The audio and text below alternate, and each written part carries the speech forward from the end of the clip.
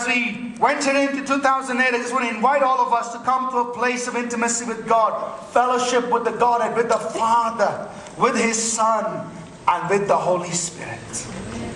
Let's fellowship with God. All of us. And we're going to begin right now. Amen? Amen? So let's just close our Bibles, put your notes away, your pen away, everything. Let's call the worship team up.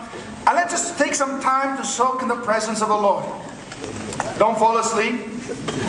If you see your neighbors falling asleep, spacing out, you know what to do. Just lay your hand on him or her. Rebuke that spirit of heaviness.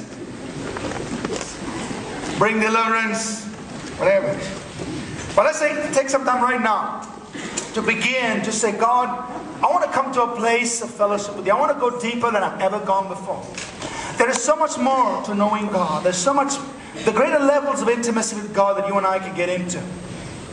It's up to you and me. How did we go in fellowship with God? Just entirely up to us.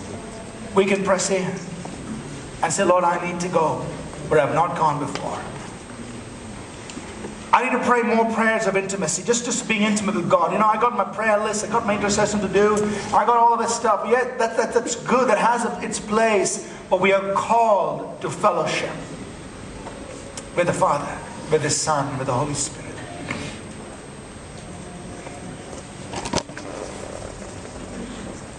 We're called to fellowship. So right here this morning, I just want you to take some time right now, just close your eyes, just concentrate on the Lord. Let your heart, your soul, and your flesh cry out for God. Let's just begin to seek the Lord this morning.